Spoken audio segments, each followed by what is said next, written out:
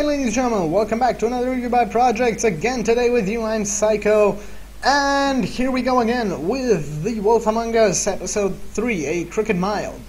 So, in the previous parts we got to the revelations of a serial killer in town, Bigby getting involved in it, trying to investigate the murder, getting involved with Faith's pimp, and getting deeper and deeper into the Beauty and the Beast's affairs. So, what happens in the third part?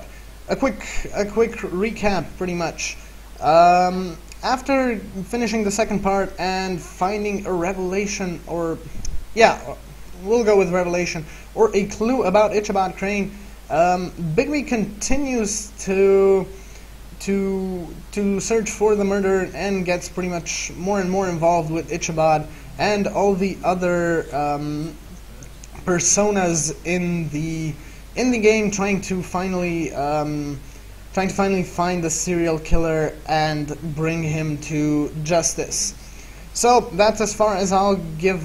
That's as a quick recap of the story that I'll give to you. That's not even close to everything that happens. So if you want to know more, play the game. It's a really great game. So yeah. The style and the graphics haven't been changed since the first part. Still a comic style known to Telltale Games, and pretty much that's pretty much the style that they developed throughout the whole series and all of the others as well.